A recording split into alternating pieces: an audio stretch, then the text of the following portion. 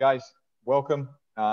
This is part 4 of Foundations mini-series, which is a series of video calls where we are going through some of the kind of core principles around coaching basketball at the grassroots junior level. This is the last one. We've already been through grassroots philosophy and kind of how you might find your way to developing the kind of coach that you're going to be and the reason that you want to coach your kids and the reason that you want your kids to come to you. We've been through player development from when they come through the door for that first time and through to being kind of on their way to being an elite player. How do you take that player through that process and what are the steps for that? Yesterday, we were talking about planning a lot and practice planning and how to do that for training. And we had some great conversation about skill development versus training, practice versus training, and some really nice interaction with you guys. Today, we're going to talk about competition and the game. And there's so much to go through. You know, it's going to, with every one of these calls, I think I say the same thing, right? There's so much material here. We're not going to be able to go really very deep into any of these things. I am putting together video courses for all of this stuff, and we're going to go right down deep into the levels in these courses. They'll be coming out in the next few months, where you can go, you know, very deep into philosophy, into practice planning, into goal setting, into coaching the game, into individual player development, and then lots of different things around basketball coaching for junior levels. You know, that's where I'm placing my focus. I think that's where a lot of you guys are. So yeah, we're going to get into today. I'm going to share my screen right now, and we're going to take a look at our topic today, which is coaching the game. Let me put this here. All right. So the first thing I want to talk about today is the value of competition. I think it's interesting to ask a question. What is the value of us competing and playing games against other teams? So when I ask myself this question, this is what I come up with. This is the kind of the thinking that I have. First of all, it's a test. When we play a competition or we play a game against another team, we are testing our preparation and our training. Have we been doing things which are going to help us compete against another team? Is the training that we're doing working? And you will find this out in games. Yeah, and there are many ways to do it, but once you compete against another team, everything becomes a little bit more difficult.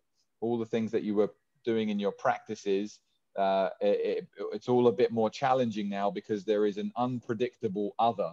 And this is a real test and a great way to find out if you are moving in the right direction with your coaching, if your players are improving, and if they're not in any areas or if things aren't working, then you get the opportunity to realize this. So much in the way that we study for tests in academics, in basketball, we get the opportunity to test over and over again, which really allows us to course correct and change the way we're coaching or planning or doing any of the individual skill development if we need to. Secondly, it's a place for us to play. And play is a word which has quite a lot of meanings and quite a lot of, maybe not quite a lot of meanings, but I think it has quite a lot of depth.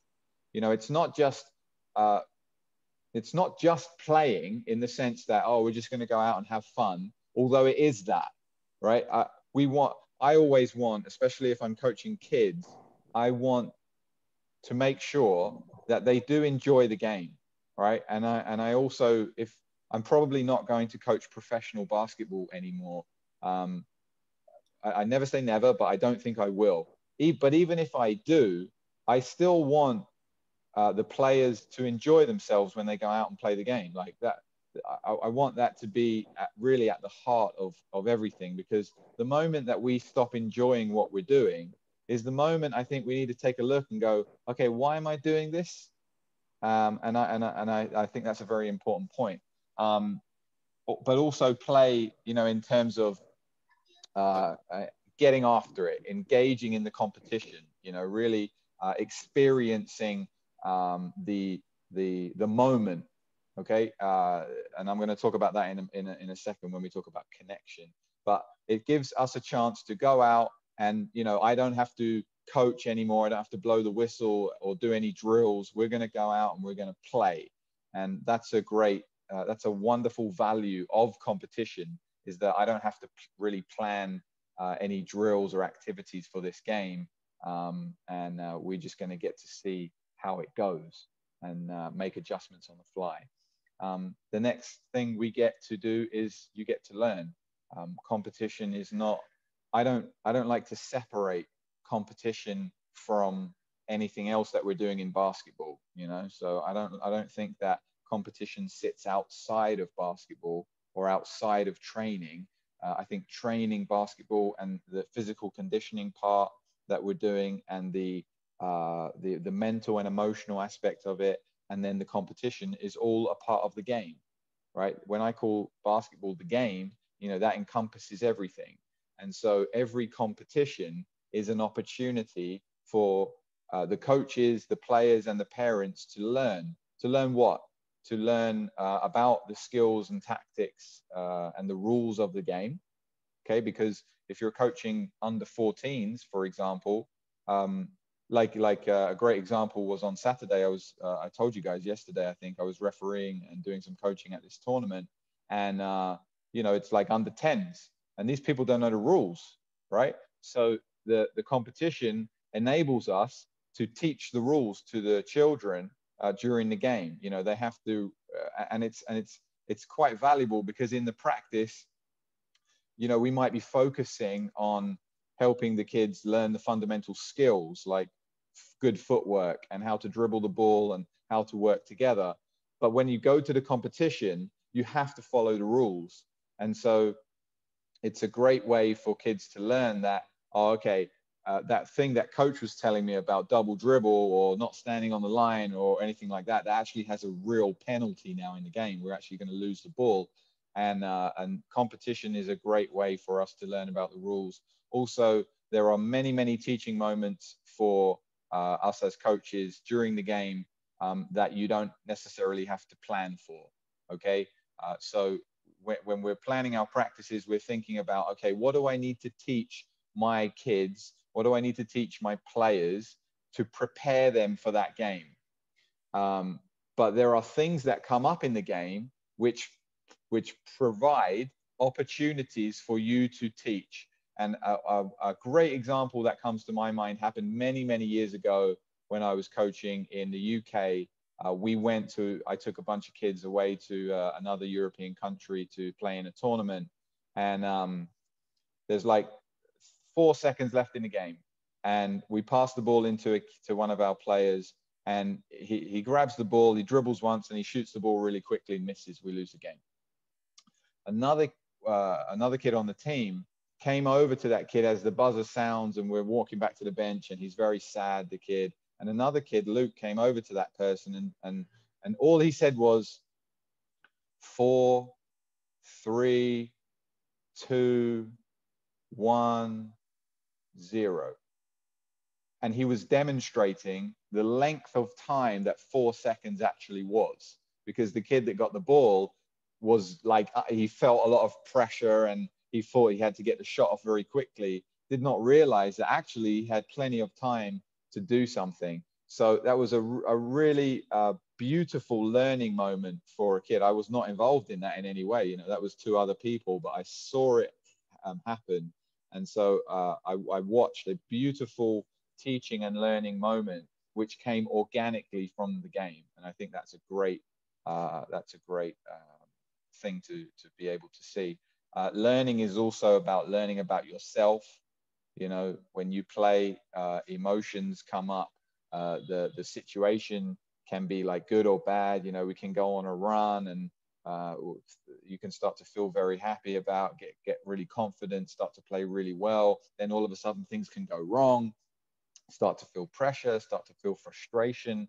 If we can help our kids to realize that the competition, the game, is actually providing us opportunities to learn a little bit more about ourselves. Like, for example, how do you guys feel, or how did you feel when there was 10 seconds left in the game and we had a chance to win? Like, do you remember how you felt in that moment?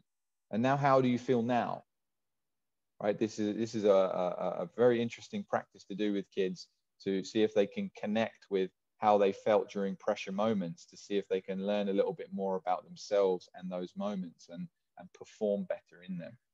So many learning opportunities in the game. And I think finally, and most importantly, the game offers us an opportunity to connect.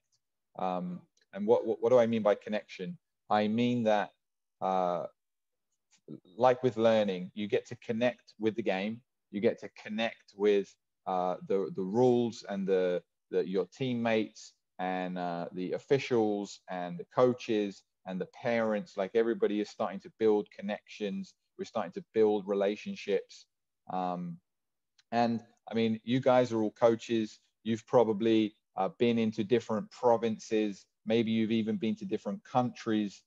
The game allows us to connect with people in a way that we would never ever be able to do in a normal everyday situation. If you go work in a factory, or if you go work even in a school as a teacher, or do just a regular job, you're not going to get to fly to Thailand and go and play in a basketball game and meet American guys and guys from Thailand and people from all over. And so the game offers us such a wonderful opportunity to connect with ourselves and with the people around us. And I think appreciating these values can help us when we approach the game as coaches. Okay, for something that is a little bit of a thread through these 4 calls about winning and losing. Yeah, I've talked about this a few times now, and placing a very, very high value on winning, and then everything else becoming sort of secondary. And I would like to address this and try to balance this out a little bit, because there's so much value in competition that really isn't anything to do with winning or losing, that I think it's really important to appreciate that. So now a few questions for you about the value of winning and losing. And my question here is, what would you say after the game if this was your team?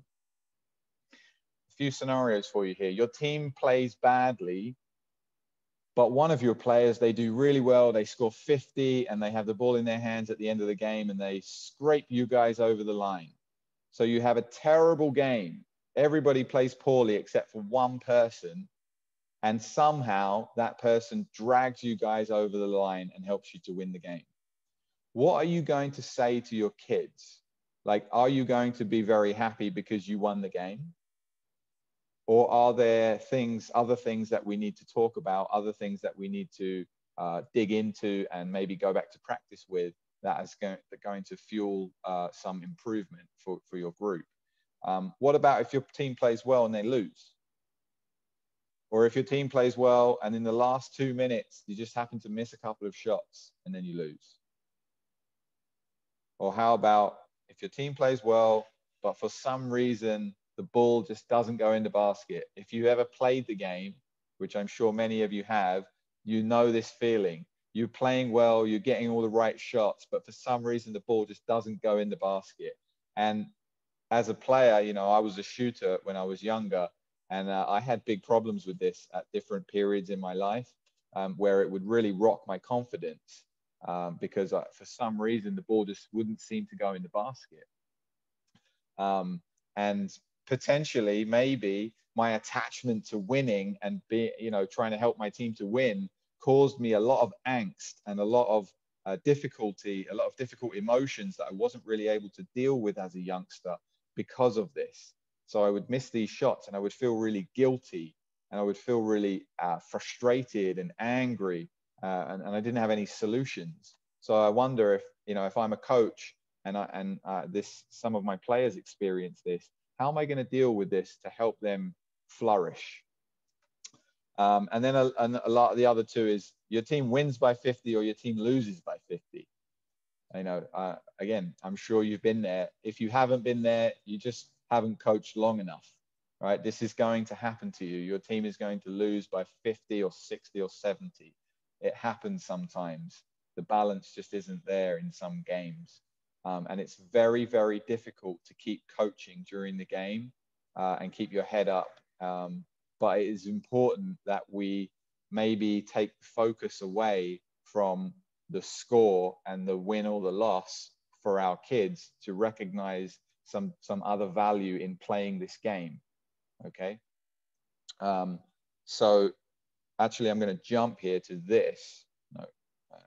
I'm going to jump here to this. And I'll come back to the other things in a minute. So those are some questions for you to think about. Now, before the basketball game, here are some considerations for you. Okay. How much time are you going to spend on your team and your players before competition? Okay. And so and I'll bring in the second one as well, versus how much time are you going to spend scouting and preparing for the other team? I'm going to talk about some offensive and defensive principles in a minute, which I consider to be important for high performance and doing well in competition. And now when I look at these principles, there's quite a lot of them, and there's quite a lot of depth to each of them. So when I look at that and I say, right, we're going to play a game on Saturday, or we're going to play a game in 2 weeks' time, how much of my time am I going to spend working with my players and my team on being really good at those things, as opposed to taking away some of that time and spend it on scouting the other team, which, if we're talking about scouting the other team, what's the point of that? The point is to get an edge, I think. I think the point of scouting is to get some sort of edge over the other group. It's to find something with the other team that you can bring back to your group and say, okay, this is what these guys do quite a lot, or this is what they do in these situations, and we can do this to stop that or take advantage of certain situations. Scouting can be very, very useful. It's very, very, I love doing it. I really like the problem of solving the scouting problem, like looking at a basketball team and figuring out what they do on offense and what they do on defense and what their individual players do. And then preparing that in such a way which I can present that to my team. And I have some scouting reports, which I'll share at the end. And you guys can have those from seasons past. But when I reflect on some of my coaching years, I spent a lot of time on scouting. And I think I spent too much time for a few different reasons. One, every minute that you spend scouting a team, you could spend that minute helping your kids and your team get better. And I think, and I always, when I come back to my principles of connection and growth, I want to focus that energy on the people that I work with, right? There is value in this with scouting to some extent, because you're helping your players overcome some problems. But you know, I've talked in these few series about creativity, about accessing the moment with the players and giving them or helping them to have the ability to go out to the court and see what they see in front of them, recognize it, make decisions for themselves, and live with the results. And then we move from that point. And I think that sometimes with scouting, what we tend to do is try to give all the answers to the players. Here is the problem of this team. Here are the answers. You just have to go and do it. Now, as you move up the levels from junior to like elite junior, and then you go towards professional and like national team, okay, scouting becomes much more important, because the level of the players at those kind of levels is kind of similar, right? And if you can find an advantage from somewhere else, you get an advantage which you wouldn't ordinarily have. And yeah, I mean, but as we come back to the junior levels, for most of you, I would advise you, I suppose, to spend more of your time focusing on your team and what you do well and helping your players get better. And then if you are going to scout and if you are going to prepare for other teams, to make it very succinct. And that means like very to the point, you know, pick out one or two or three things which you think can really influence the result of the game and can really help your kids to be successful. And those things you can come back to, because if you get too complicated with it, now we start ending up focusing too much on, you know, this scouting stuff and the other team and all that kind of stuff. Another consideration is physical readiness. So that means if the game is on the weekend, how do you prepare your group during the week in preparation for that game? And I'm making an assumption here that you have time, right? And that let's say you're able to practice every day. You might need in the 2 days before that game to kind of take things down a notch. You might need to not practice at the highest intensity. You might need to cut the practice time a little bit so that your kids or your players can be physically rested and ready for the competition, because we all know that competition is different to practice. And as much as we try to make practice like competition, there is nothing like competition. And the kids, the players, they will extend themselves further than they will ever do in a practice, just because competition brings that out in people. So if you were overloading our players during the week and we're making things very difficult for them, when it comes to the game, if they are not physically ready, if they are not prepared physically to compete, we are putting them at risk of injury. And that comes back to yesterday's practice planning point about safety. Okay, so it is a consideration that mentally and physically our players are ready to compete in the game. Now, sometimes you might want to load your players, you know, so that that they come to competition somewhat fatigued. This might be something you're doing in pre-season, for example, to build conditioning. But I would be very, very, very careful with that stuff for the reason I just said. You know, we don't want to put players in a situation where they might get injured. Finally, I would say that a consideration before any competition or any game is the focus that you are going to place on it. So in the scenarios that I gave you just now, a couple of them at the end there were winning and losing by 50. So if you place if we think about this kind of game, the result is not important anymore. You know, clearly one team is better than the other team. And if we are the losing team, our players can be very frustrated. They can be sad. They can be angry. You know, they could have real negative energy around them because they cannot do what is expected of them. They cannot win the game. It is totally out of reach. And if our focus remains on the scoreboard and the winning of the game, we are placing an unrealistic expectation on our kids, which will further put them into a negative way of thinking. We can shift the focus, right? You can shift the focus to one quarter, or you can shift the focus to one particular aspect of the game, like rebounding or one shot on defense, for example, just allowing the other team to get one shot and not getting any offensive rebounds, or making sure that you get a shot on offense. That might be successful for your team if you're in this, you know, losing by 50 situation. To work together to be able to get a shot off instead of turning the ball over or something like that can be considered a win, right? And if you can turn your focus to things like that in those kind of situations, players and kids get very motivated very quickly if you are genuinely excited when they have success in these areas. And it works the other way. If you're the winning team, kids are going to get bored. Maybe they don't want to try anymore. They start not thinking about the game. And again, we may get into a difficult area where kids might do something which could put another kid at risk or put themselves at risk because they're not really focused.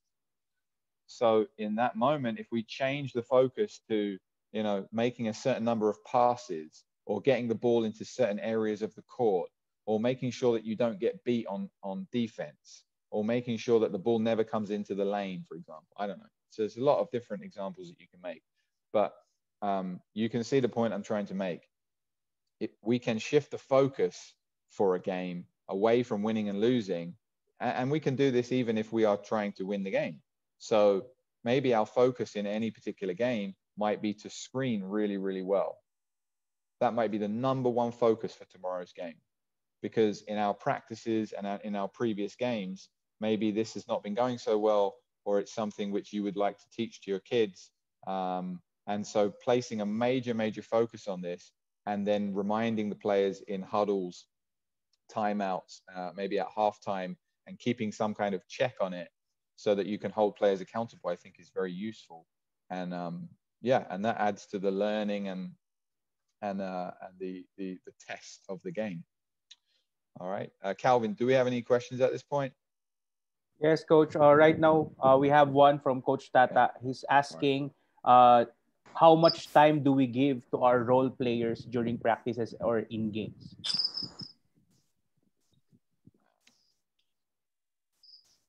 How much time do we give to our role players in practices or in games? Okay, so we're talking about the game today. Yeah. I mean, it really depends. It depends on how old the kids are, what the level is, and sort of how important winning is for the group.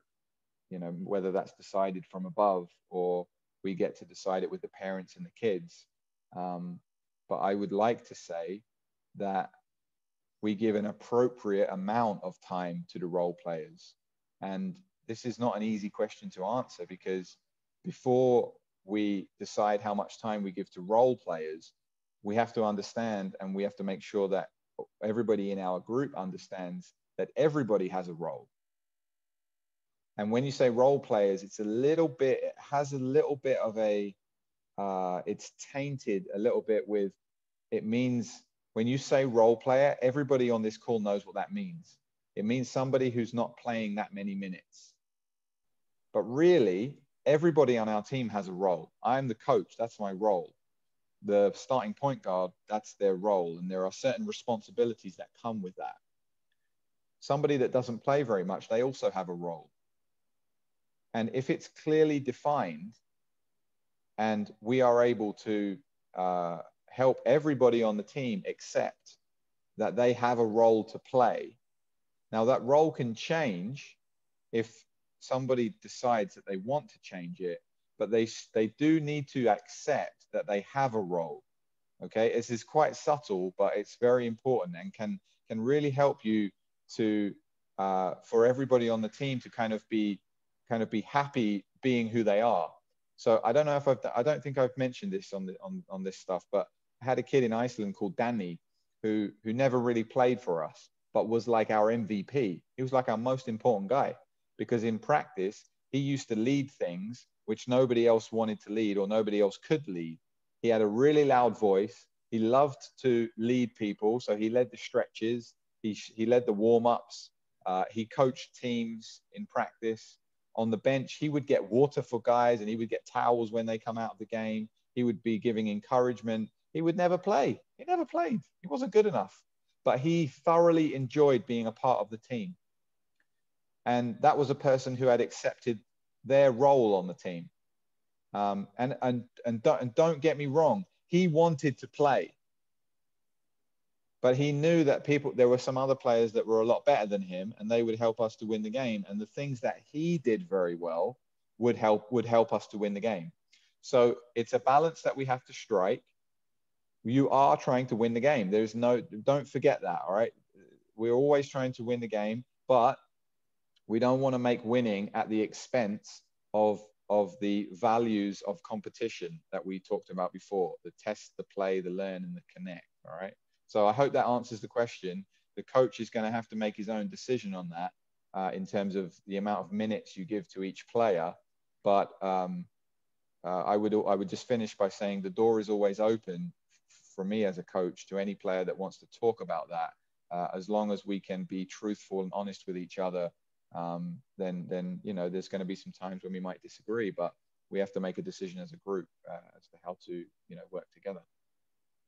Coach, another question from Coach Louis. Since we are talking about scouting, what are like the top three that you consider most important in the things that you should scout your opponents for, at least at the grassroots level? Yeah. Okay. At the grassroots level, I don't know if I wouldn't encourage scouting at the grassroots level. I don't think it's important. But I will say that when I am scouting, where are we here? Foundation. Give you one of these scouts. So here's a scout. Now, look, I don't know if I'm not the best scout in the world, so you know, I'm going to give you what I do, and here's where I would say the most important parts are. I always like to identify these things. These are the four factors, you know, that we discussed previously.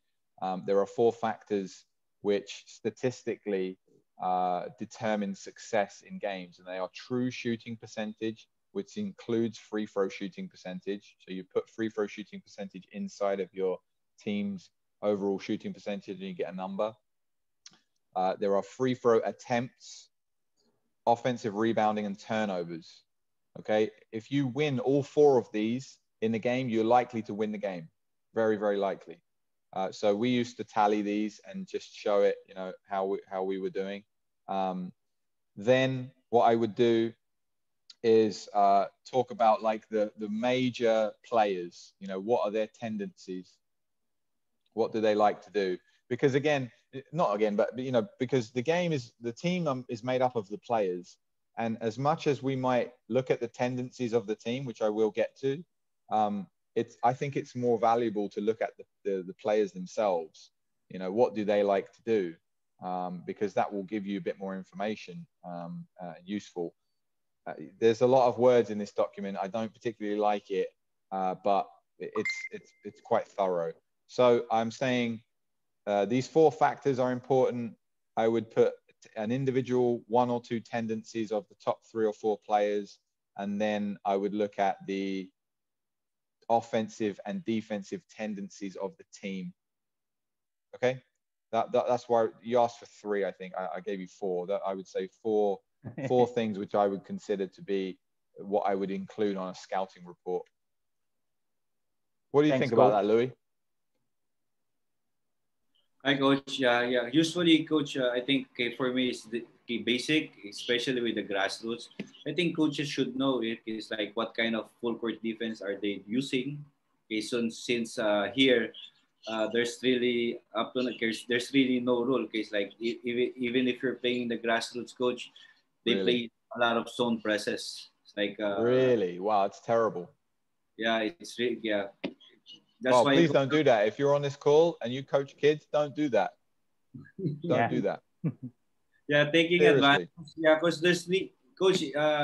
Actually, here, coach, even in grassroots under 12, they apply FIBA rules already. That's why if your team cannot cross the half court by 8 seconds, okay, you're done. Wow. And they also use 24 seconds. Oh, in under 12s? Yes, coach. Yes. Oh my goodness. That's why most of the time, okay, since a lot of coaches are using zones, they only develop guards. Because there are always the ones that are included in the game because okay, they're the frontliners, they're the first liners, so they're the only ones improving. The other three at the back, they're just staying and waiting. Well, okay. I mean, yeah, like I say, guys, if you're on this call, we talked, I think, 2 days ago about playing the long game, and it's a bit difficult, you know, if you're in an environment where all the coaches are doing a particular thing, like playing zone press in under 12s, and you're the person that's not doing it, it can be very difficult because you look especially if you're losing games. And if you're losing games, yeah, that's true. And that's a very difficult thing to do. But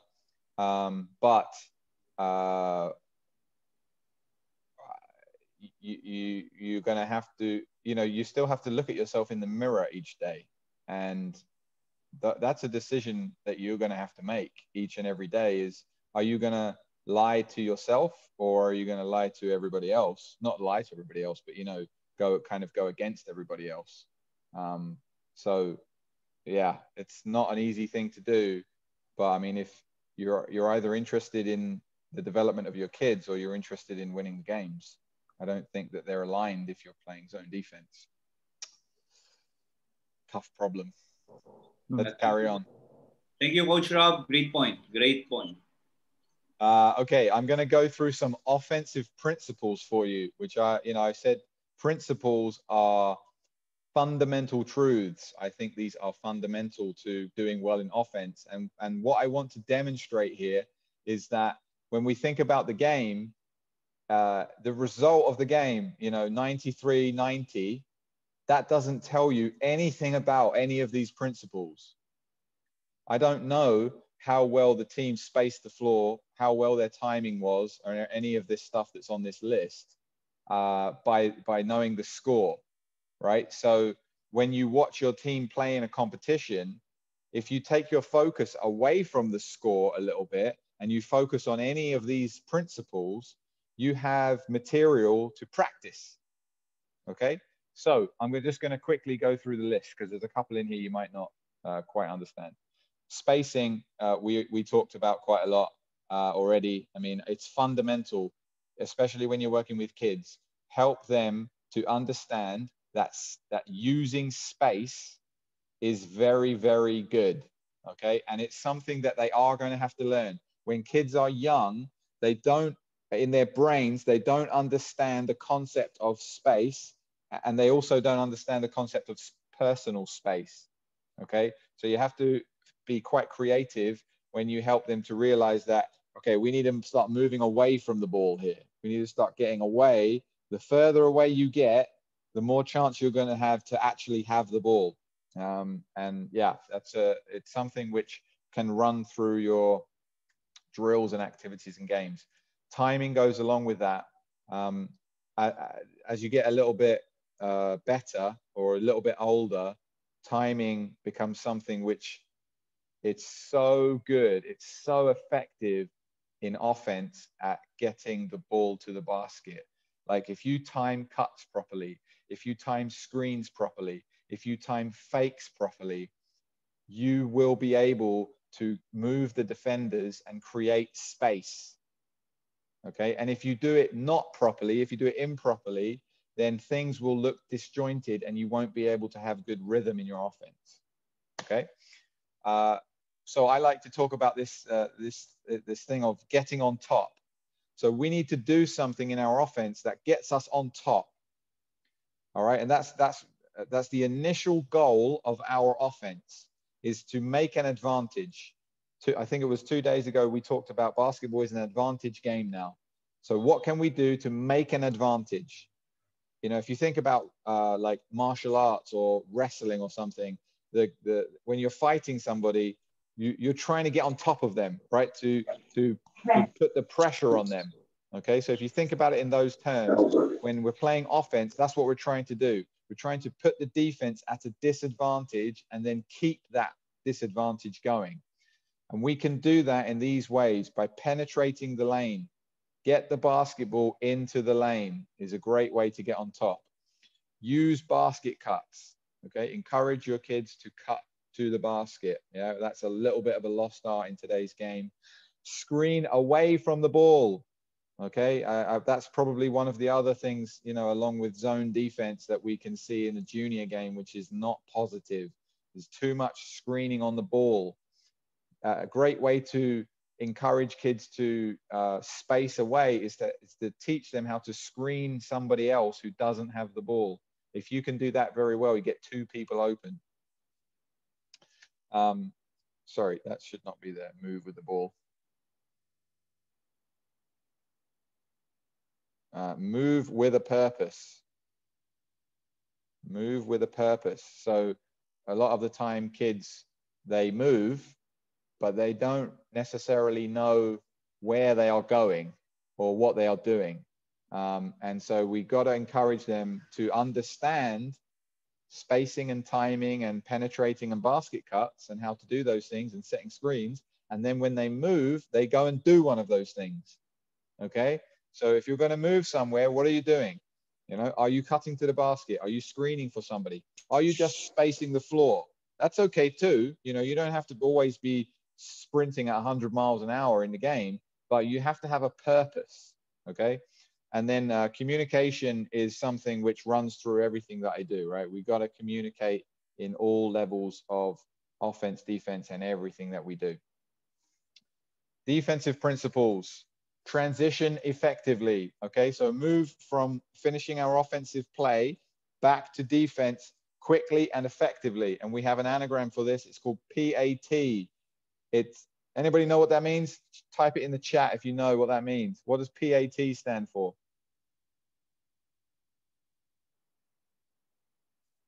Anybody got it, Calvin?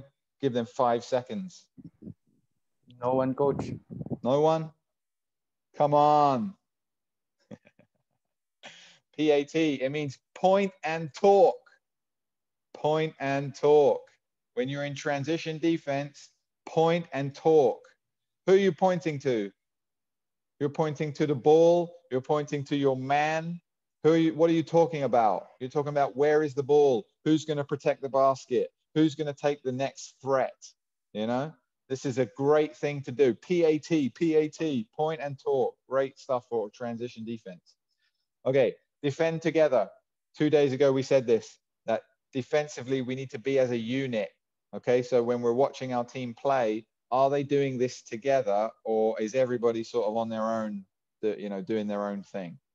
Move with the ball. So as the ball moves from side to side or up and down, the players need to be moving in the similar way. Okay, you guys know this from shell drill, right? If the ball passes, you got to move on the flight of the ball as a defender. You cannot wait for the next person to receive the ball for you to start moving, because then there's going to be too much space. And in offense, we want space. Defense, we don't want that. Pressure the ball. Okay, you can't pressure the ball if you're playing zone, guys. We've got to pressure the ball with man-to-man defense. If you get pressure on the ball at all times when you are defending, what are you doing? You are making the offensive players uncomfortable.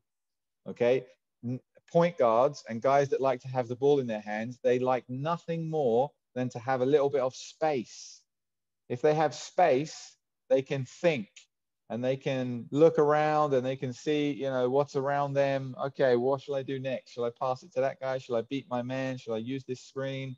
But if the ball handler has somebody in his face, putting their hand in their chest, you know, trying to disrupt what they're doing, it's very difficult to think. So pressure the ball, disrupt, contest. Okay, so this means kind of the opposite to what we were talking about with offense. We were talking about in offense to get on top. Now on defense, I'm kind of talking about don't let these guys get on top. Don't let them go where they want to go.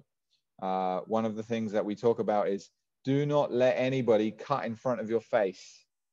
Okay, if there's somebody cuts in front of your face, that means they went in a straight line. Disrupt them, move them off the line. Okay, if somebody's going to go set a screen, don't let them just go to the screen. Let them go through you and you bump them, stuff like that. Contest shots and then box out. Okay, defensive principles there. So those are mine. Hopefully you've got your own, or you can take these ones. But the main point here is that when you're watching your game, when your kids are competing, yes, the score is important and I hope that you win the games. But when you're thinking about teaching your kids and coaching your kids, there are so many things which you can focus your effort on when you're coaching, that the winning and the losing, that's going to take care of itself. If you get better, if your players get better in all of these principles, your team will be better and then you will start to win more. It doesn't work the other way around. All right. What do we have left here? I have just 2 more. Calvin, is there any burning questions that we should take right now, or can I carry on? Carry on, coach. Okay. Game day. Game day. Just some thoughts here for you to think about. 3 games. Pre-game schedule. No, that's front na. Unmute me. We good? Look lagi the size. Somebody's talking. Can you guys mute whoever you are? All right. Guys, a pre-game schedule and some rituals. Just, you know, with your planning, I said, we were talking about practice planning yesterday, like planning a season, planning the months, planning the weeks, planning the days, plan your game days. What time are your kids going to arrive to the gym? What are they going to do first? When do you go to the locker room if you have one, you know, to talk to your group? What do you do in the warm-up? Do you have any leaders that can, you know, express themselves during this time and help you to get focused? What kind of activities are you going to do to the warm-up, or are you just going to do what everybody else does and shoot, you know, two-line layups? What is, you know, what are the fight? What I think it's very important to think about, what are you going to say before the game? Okay. And the reason I think it's important is because as coaches, we can become very kind of self-important. And we think that we have to say so many things before the game to prepare our players, right? I mean, it's like if you're going to go to a maths test, it's like cramming the night before. Like, it doesn't work. Like, anything you tell your players before the game, if it gets past like 1 or 2 or 3 things maximum, they're not listening anymore. They can't take in all that information. Their brain is too busy with all of the other things that's going on. So keep it very short and sharp. Focus, very focused. Okay, in the game, what are the roles and responsibilities? So if you have assistant coaches, or if you have volunteer parents or anything like that, you know, can they have a role on the bench? What is it? Are they going to talk to the players during the game that are sitting on the bench? Do you have any kind of rotation system that you like to do? Have you written that down and thought about it? Have you experimented with rotations, you know, 5 in and 5 out, or playing, you know, depending on the rules that you have there, you know, playing kids for like 6 minutes and making sure that you change kids periodically so that they don't get too tired. And then the roles for the players that are on the bench, you know, what are their expectations, and what are your expectations of them, and do they know it? You know, have you talked to them away from the game about what you would like to see them doing during the game? And have you asked them if they have any ideas about that? Do you have a huddle protocol? Okay, and that means that, what I mean by that is just any time that you are with the group, that's a timeout, it's the end of a period, it can be before the game, halftime, and after the game. Do you have protocol for that? So in terms of like, how do people move to the bench? If the timeout is called, are your 5 players that are on the court, are they going to come and sit in front of you in the timeout? And are the other guys going to come around you like this? How many things do you say in the timeout? You know, again, you can't say too much. Don't talk all about like 6 different things. Don't go from offense to defense in one timeout. You have to talk about 1 or 2 things in a timeout. Okay. Write that down, you know, really get focused on it, because I believe this to be true. If you could even plan your timeouts and not worry about really what's happening in the game, okay, maybe until the end, there might be some important things that you need to take note of. But in the first and second quarters, you might plan that your first timeout, you're going to talk about offense. In your next timeout, you're going to talk about defense, regardless of what happens in the game. Because don't forget that we are talking about coaching kids, and their development is a long process. It's not necessarily just about this game. And then post-game protocol, I'm a big believer that kids aren't listening after the game. You know, if you lose a game and then you go in there and try to tell them why they lost, or try to make improvements, they're not going to hear it. And also, if they win, you know, they don't want to hear about anything that they did wrong or any improvements that they need to make. So I would suggest that you have a quick post-game protocol, which is kind of get together say something nice to the group, get the schedule for whatever's going to happen next, and then prepare what you're going to say, after that, and you can review the game later. And now we'll talk about reviewing the game. So think about when you're going to talk to the players. As I just said, I wouldn't do it right after the game. It can be a very sensitive time, especially if you've lost. So think about maybe doing this the next day, or whenever is the next time that you practice. Take a few minutes at the beginning to make any of the points that you would like to make about the game then. So that means that you've got to take notes. And as a coach, you have to be level-headed. Okay, as a coach, we have to be level-headed. If we lose a game and we're hot because something went wrong, or the referees made bad decisions, or you're angry because the players didn't do something that you expected them to do, you're going to lose focus. You're going to be too angry about what happened, and you're going to be thinking about that, and you're going to carry it with you back to your house, with your family, and it's going to affect your life. Don't let it do that, please. Take a deep breath at the end of a game, win or lose, and take a couple of minutes to write down your initial thoughts about what happened during that game and what you might carry to the practice floor next. Okay. Next, hopefully you guys all know this, that video is very, very useful because it doesn't lie.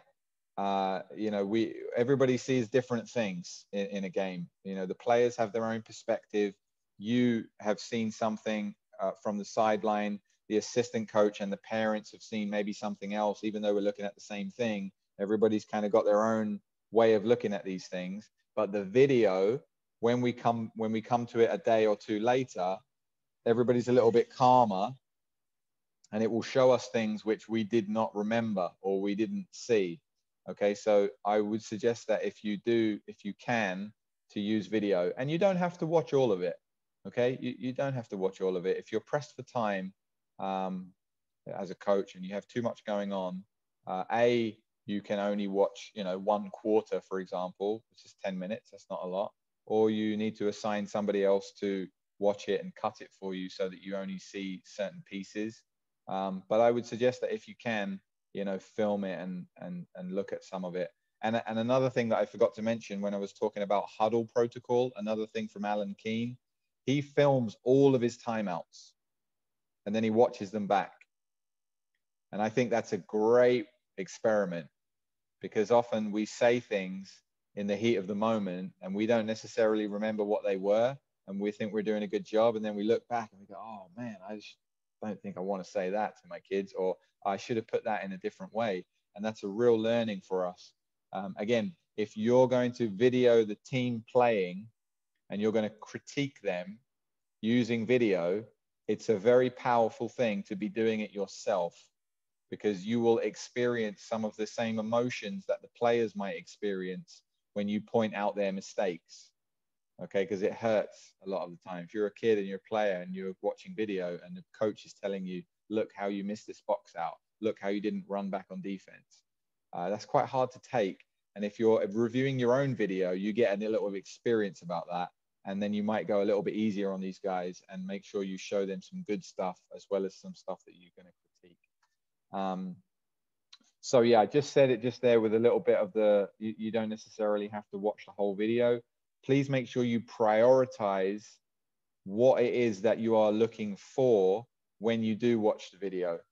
Okay, because especially if you're talking about under 14s or under 16, something like this, junior players, I mean, there's going to be all kinds of mistakes, all the kids are going to make all kinds of errors. There's going to be good things and bad things in all areas of the game. Prioritize what it is that you want to focus on. So that might be spacing. You might just focus on spacing when you watch the video. Just take notes on the spacing in offense when you watch your video of your game, and then focus on that in the practices, or whatever, boxing out or whatever it is that you decide. But if you try to tackle all the things at once, you're not going to come out with anything. So being focused is very easy. Play the long game. Okay, if you want to play fast, but there are more important things to do right now, like learn how the fundamentals and how to share the ball and how to space the floor and how to time working together properly, then playing fast might have to wait, you know, and you focus on these things and get it done. And then at some point in the future, you can start working on that. And then reviewing the games provides you an opportunity to adjust that plan that you built. You know, we talked about planning yesterday and making sure that you've got a plan for the future of what you're trying to achieve through the seasons and throughout the year. Now, when you watch the game, especially if you're reviewing video, you might see some stuff which makes you think, oh man, I have a plan to do all this stuff, but the game is telling me that I cannot do it. I got to focus on something else. And we have to strike a balance here, okay? Because if you're always like that, if you have a plan going in this direction and you really thought about it and you think, right, I want my kids to develop well defensively, for example, on these principles, but then it comes to the game and you watch the tape and your kids can't play offense, what are you going to do? You're going to change your whole plan and then go coach offense? You have to be careful, okay? Because if your priority really is to teach defense, then focus and prioritize on defense, and you're going to have to just accept that maybe you're not going to be very good in offense for a little while until you start focusing on it. And so, you know, you just, being a coach is like putting the puzzle pieces together. It's not an exact science. But one thing we all do know is that if you try to do everything, you will end up doing nothing. So there you go. That, guys, we're gonna finish there on game preparation and game coaching from my side. Let's take questions on this. Yeah, coach. So two things. First, coach, is what about giving role players based on their performance in the game, like game-winning shots, or like when they step up when the game is on the line? Are you going to allow it based on their performance in the game, or do you keep your rotation? Ooh. Well, okay. So you're asking me, the question is, it's the end of the game, it's a timeout, and one of the players has been playing well, but usually it might be somebody else's turn to do something, for example, in a particular play. Is that right? No, coach. Basically, for example, a sixth man or a seventh guy in your rotation suddenly plays well, maybe. Are you going to risk it? Give it his time to shine?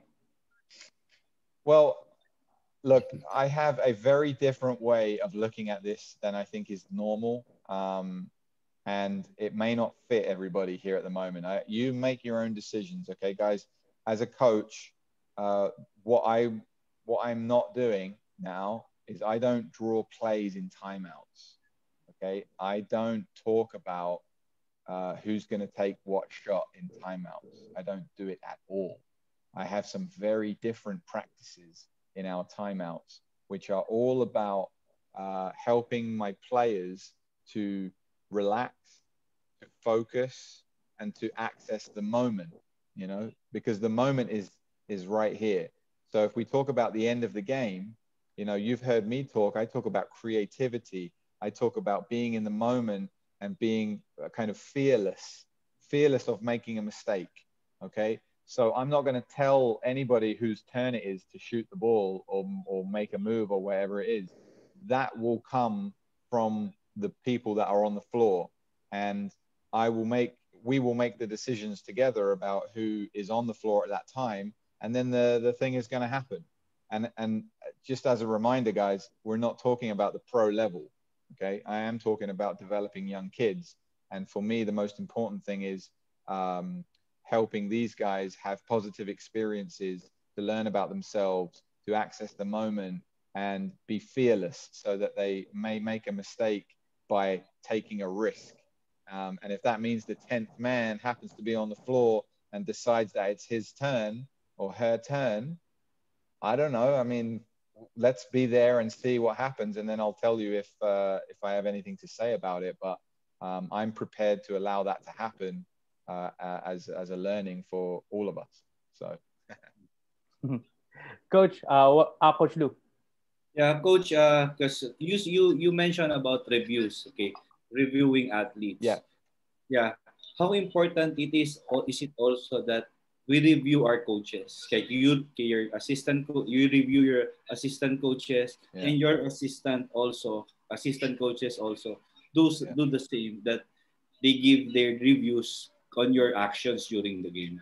Yeah. I mean, so a few of the very, very important. It's the same. It's like coaching the kids, isn't it? You know, if you're gonna critique the kids, if you're gonna say, okay, you guys made mistakes here and there, and this is how you correct them, the best way for you to connect with the players, for you to be the kind of person that you would like those people to be when they're being criticized, is to have experience of being criticized and giving space for not only the assistant coaches but the players also, if they're old enough to criticize anything that you're doing.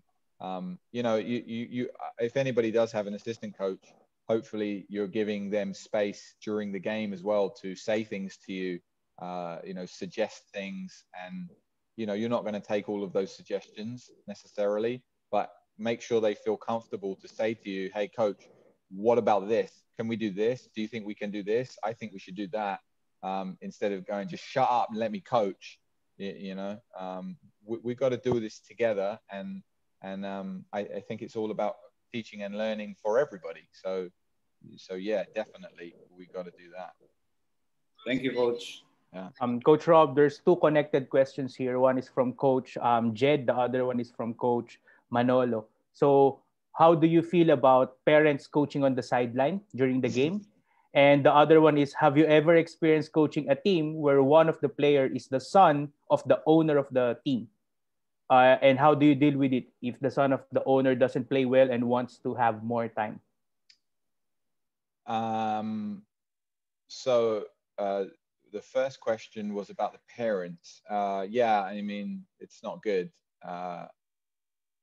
Look, the parents are going to go through it, okay, with me.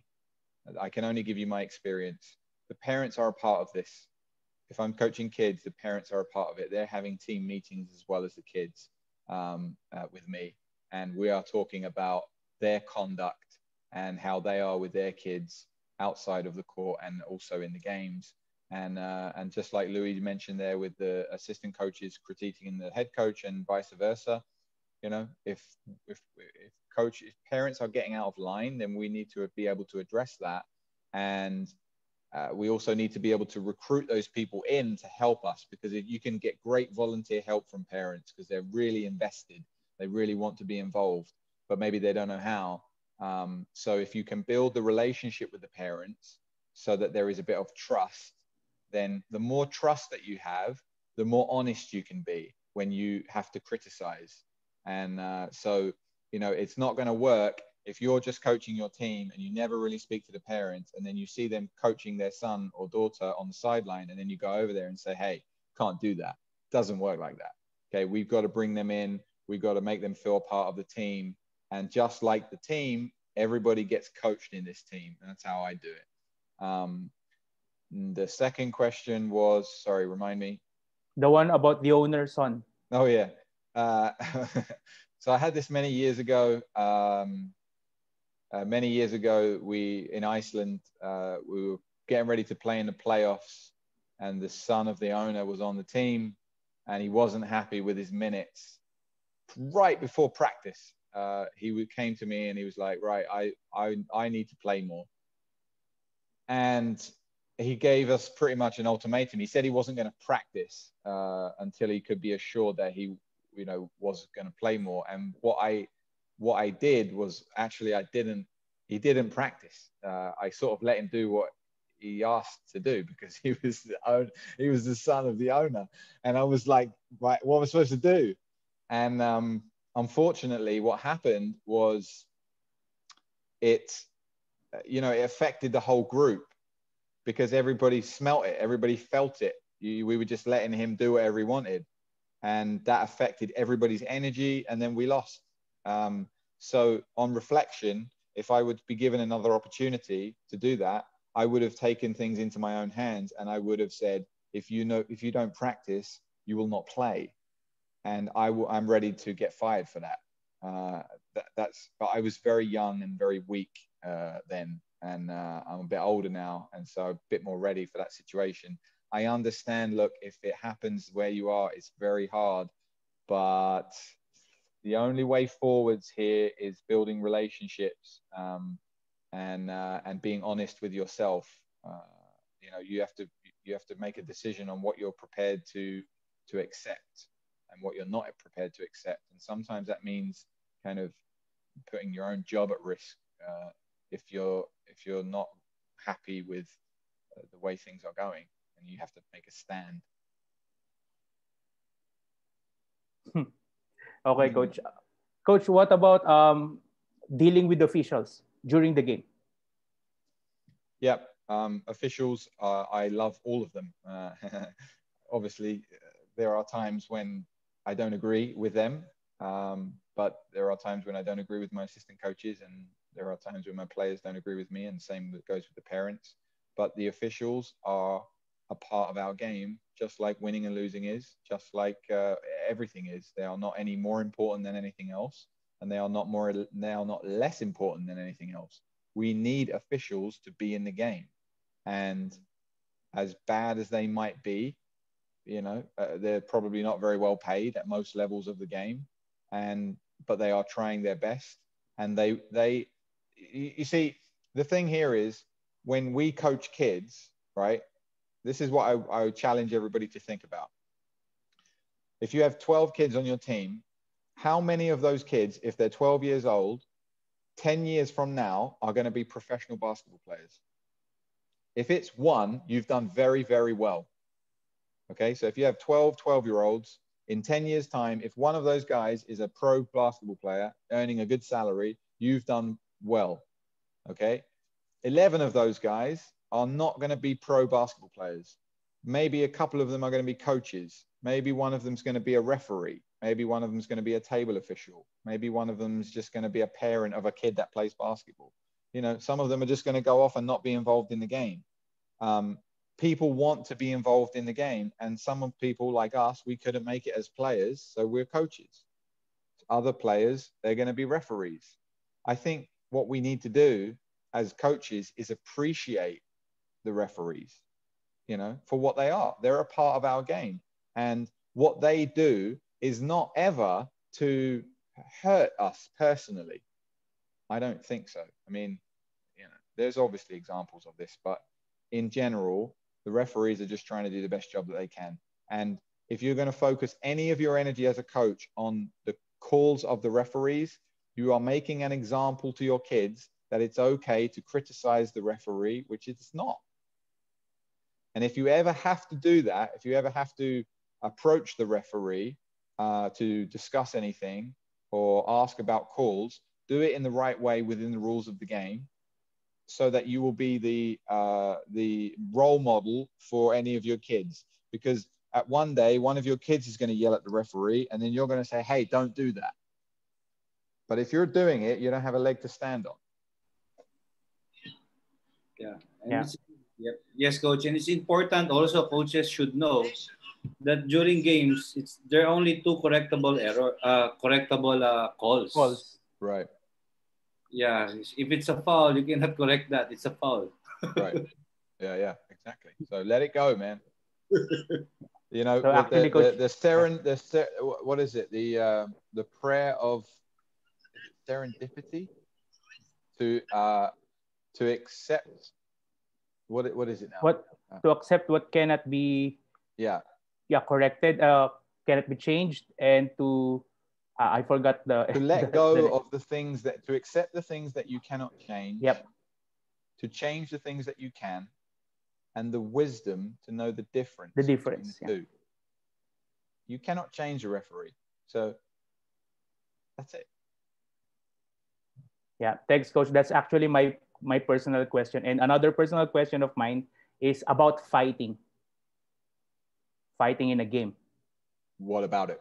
Have you ever experienced it, or how would you prevent it, or how?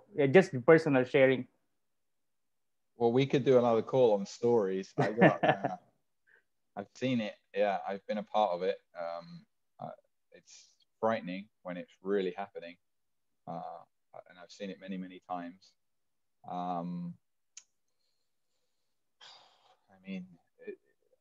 We just try to resolve it quickly as a player or a coach. If you're involved in it, you've got to try to stop it, first of all, because you don't want anybody to get seriously hurt. It's a loss of control at the end of the day. People are losing control of their emotions. They don't know how to deal with them, and they lash out. And so the first thing we've got to try to do is help everybody be safe. And then you just do what you can with the people in your circle. You know, if one of your players started a fight or got involved in a fight, then first of all, make sure they're safe. And then later, when they've cooled down and had some time to reflect, if it's appropriate for you to talk to them, then talk to them and see if you can, see if they need anybody just to talk to, first of all. And you don't even necessarily need to help them, but maybe they do need some help. And if you can be that person to help them or point them in the right direction, then that's great. But I don't think we can do much more than that. Any more questions, coaches? We have some comments here, Coach, from Coach Mao. Keep the level of respect to all officials, and you'll get that respect tenfolds. You'll get it back. Another from Coach. I will expand that comment. That comment is true. What that says to me is something I've heard a lot recently. It's if you give out to the world, you will receive back in tenfold. Okay, so instead of holding on to your drills and your plays and your players and your just everything is yours and you just over here coaching your team, give respect, give love, give your knowledge, share it with the world, and the more you give away, weirdly somehow things come back to you in many beautiful ways. And so give respect to the officials, give respect to the parents, and everybody that's involved. And yes, it will turn around and come to you at some point in the future. Coach Jun asked, in your personal opinion, what do you think are the qualities of being a champion? What separates maybe a normal team from a champion team? Okay, I'm thinking. Well,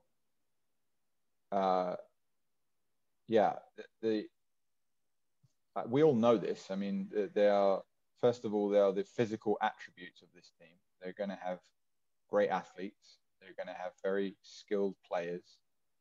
They're going to have players that do very special things. Champions are going to have players that are just outstanding in one or two particular areas. And then they are going to work very, very well together, especially when things are hard. I think that's a good trait of a champion, is when things get difficult, that's when they're at their best. Because on the road to a championship, it's not going to be all roses and beautiful things. It's going to be, down by 10 with 4 minutes left in a playoff game. And it's going to be tied at halftime against a very difficult team on the road, and your best player has got 4 fouls. It's got that they're going to. Champion team is going to have guys that step up when they're not necessarily supposed to, and all these kind of things. And so it goes. So things like grit and determination and an unwillingness to give up, I think determine championship level teams. Coach Jed, I think I saw your video. It's on. Coach, you can ask this personally to Coach Rob. Coach Jed, yeah, I can see your video. You're on. Coach Rob. Yes, sir. Coach Rob, I just want to ask question about, have you experienced playing against another team who disrespect the game of basketball, and how do you deal that? Because these are very important issues right now. yeah, I have experienced it in a few different ways, and you know, the only way forwards, I think, is to be the change that you want to see in the world. You know, you can't fight fire with fire. If you want to retaliate against people disrespecting the game, then you are bringing the same energy that they brought. And you know, it's like uh, it's a little bit like when people don't like a political situation in a country and then they turn to violence and, you know, hurting people and property. That kind of energy is not really going to change anything. We need to find a different way. And so when people are disrespecting us and the game that we love, um, we need to change the vibe, and the vibe of appreciation, the vibe of love, the vibe of respect. We need to give that out. And you know, and I just think that people that do disrespect the game, something went sort of wrong for them at some point in their lives, which has made them act in the way that they're acting. And and I kind of feel sorry for them for that reason. You know, it's people are, they have difficult experiences sometimes, and then it pushes them in a direction which they sort of lash out and you know, do something which we all look at as negative, and then we condemn them and say that they're terrible people, and then they keep doing the same things. So we got to change the energy and show that respect and show that love for all people, and it will win out for sure. Thanks, Coach. Yeah, respect the game. Thank you, Coach Rob, for your Yeah. great experience sharing your ideas. Yeah. All right. So let's do this to finish. Guys, it's been a wonderful 4 sessions. Please follow on the Facebook page. We have there, I think most of you are on there. We're going to post all of this stuff. There's going to be much more coming. I've got a few podcast episodes out so far with a couple of different people, and we'll be creating our own as well. And then the website is up. It's kind of beta right now. I'm trying to build something which is a resource for players and coaches, and it's going. So I would appreciate you guys to go there to read, to watch the videos that we have, and you know, and get in touch if you want or need anything. And then, you know, we'll continue to try to provide services and help for you guys that will help you to achieve your goals as coaches. And you know, let's continue the conversation. Let's keep helping each other. And I want to say a huge thank you to all of you for attending all of these sessions and participating the way that you have. And lastly, say a big thanks to Calvin and Louis for, you know, helping me here, and the great work that you're doing with the community in the Philippines. Yeah. Coach, I want to share my screen also. Okay. Yeah. Wait, Coach. So for those who are joining, you don't forget to follow Kairos Performance on Instagram and Facebook. You can add also Coach Rob. And also, Coach, on our end, this is something from us, Coach. So from the Coach Lou, just can read, Coach. This is our first certificate, Coach, issued for 2021. No way. Yeah. Thank you so much. And our gratitude on this mini series, Coach Rob. Right, so I will just read it. Okay, Basketball Coaches Association of the Philippines Certificate of Appreciation is case awarded to Coach Rob Newsom, okay, Kairos Performance, and in recognition of your important contribution to the continuous learning and development of basketball coaches in the Philippines through an online lecture series held from April 16 to 19, 2021. Given this 19th day of April 2021, signed Calvin Kyle M. Sangalang, Secretary General, and yours truly, President Luis Jose M. Gonzalez III. Thank you very much. Thank you, Coach. Oh, I am humbled and grateful for this. It's a wonderful gesture from you guys, and thank you so much for doing it with me. It's been awesome. So let's keep going. Let's keep working to give what we can to the community. Thank you very much, Coach. And with that, again, don't forget Kairos Performance and Coach Rob Newson. We will have more projects with Coach Rob, and I hope Coach Rob will always be there for us. For those who are on the mailing list, I will create a separate transaction for this one. I screenshot all your names, but you can contact me or Coach Louis directly to give your email address so we can forward you all the details. And please, we'll put yes, Calvin. We're going to put all the materials together in one PDF. Okay, so all of the decks and then the extra materials will go in one PDF. It will be ready tomorrow, so you can send that out to everybody. Yes, Coach. Thank you. And Coach, just in case, can they share it, Coach? To turn on their cameras, okay, Yeah, for a class picture here. Ayun, no? Coach, may hina yung Coach Calvin. Yes, Coach. All right. namamatay pag may video. Okay. Wait lang, coaches, ha? Don't turn off because I need to screenshot 3 pages. Okay? Smile. Wait. Close the chat. Okay. Smile. Wait. Yeah, everyone's here. Nice.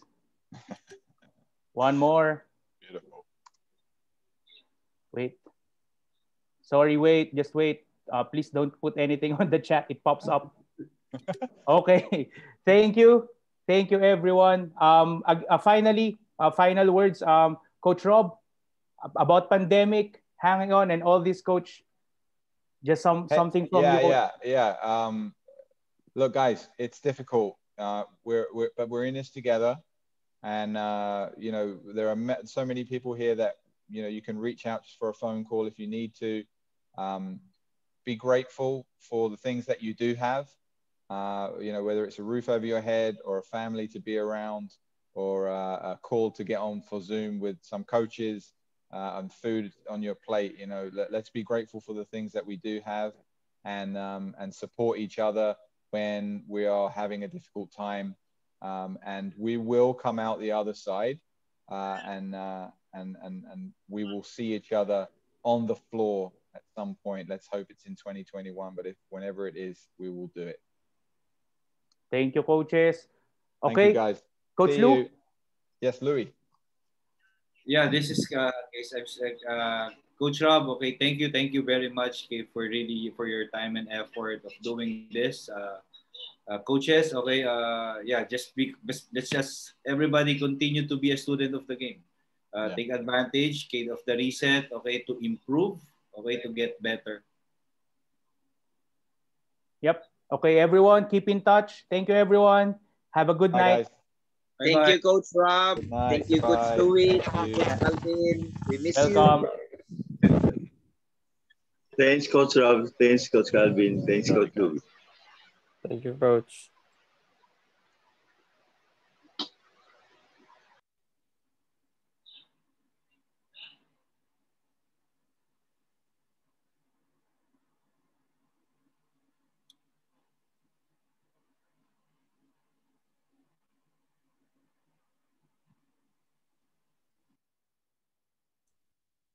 Thank you, Coach Rob. Thank you. Hey, did I see somebody down there in Vietnam? No. Yeah, I see someone here. What's up, Coach Gray? This is your boy, Ray? Yeah, he's from Vietnam also. Where are you? I'm actually in Thailand right now, but I played in Thailand. Over there, and I was looking forward to listening to you guys. I just got out of a meeting of my own, so. All right. I've been in. Yeah, of course I'm coming back. I've been doing skills training here for the U20 guys, and a lot of youth out here. So I was looking forward just to hearing what the coaches were. Just be a student of the game, just try to keep learning, because I'm coming towards the end of my career, and I love coaching. I love skill development. Awesome, man. All right. Well, make sure you connect to me on Facebook, man. We can talk, and then once you get here, we can meet. Most definitely, most definitely. I've heard a lot of good things about you. I've been kind of connected to some people that you know already, Yeah. so it's cool. I'll definitely get in touch with you. All right. Good stuff. Appreciate you. All right, man. See you. Coach Dre, man, you're the man. Bye, guys. Good night, Coach Gray. Good night, Goodbye, Coach guys. Rob. All right, I'm leaving now. Good night, everyone. Night, Coach Hazel. Bye-bye.